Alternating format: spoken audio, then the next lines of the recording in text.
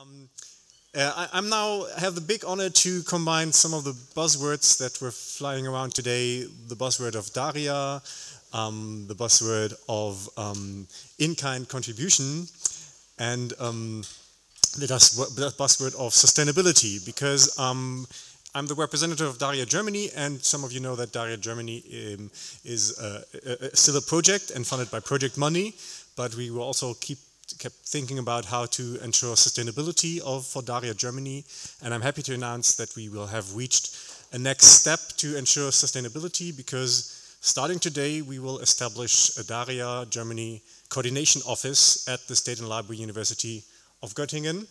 And it's my honor to officially now announce that we will have a coordination office in Göttingen now for the arts and humanities in Germany, and to coordinate all the DARIAH efforts in Germany. So a coordination office as a central point for contact for researchers and scholars in Germany for all questions and interests in digital humanities. And I'm happy to say hello and announce Stefan Schmunk and Miriam Blüm, who will be organizing and leading the DARIAH Germany Coordination Office, and this is the official plate to hand over to them.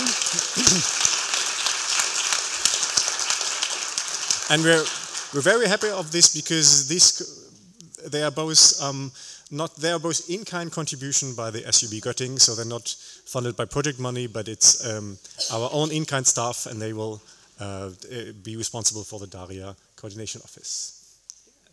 Only a few words, and then we'll go to the lobby and have some nice short drink. As you know, Germans like to found associations, and so that will be maybe the next step. But one really important aspect of DARIAH, not only in Germany, is that it's community-driven, and not only one institution is a host of a coordination office. So that is one reason why we are trying to establish a distributed coordination office in Germany. And so not only Göttingen is part of it, also other partners like our partners in Tübingen from a commercial company and partners. And so we are looking forward to move forward DARIAH for the arts and humanities, not only in Germany, but together together on the European level. So thank you very much, and thank you very much to all the German partners that I think this step is just possible because we are all working together since 10 years and longer. So thank you very much for that.